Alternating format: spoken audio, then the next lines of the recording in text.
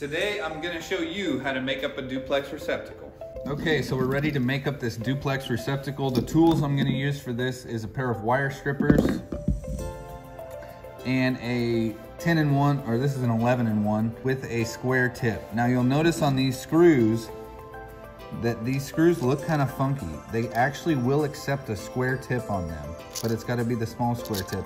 They'll also take a Phillips and a flathead, just like these will do the same thing, these screws on the side. So a lot of people don't realize that, but they do take a small square tip screwdriver.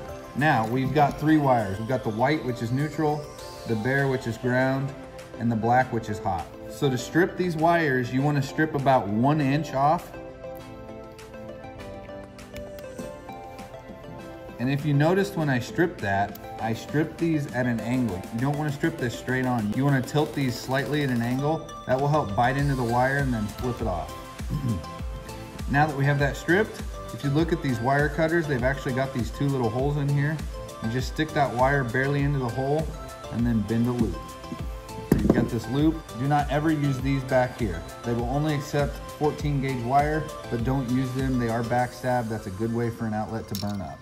So you'll take this, you always want this loop wrapping the same way as the screw tightens. You never want to have insulation past the plastic part of this device. If you've got exposed wire out here, you need to take this off, cut it, and put it in place just like it is.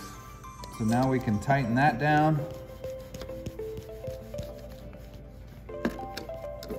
Notice I put the white to the silver screw, the bare wire goes to the ground, and then the black wire goes to the gold.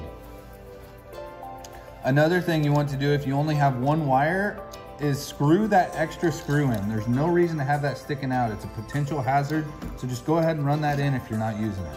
And that is how you make up a receptacle.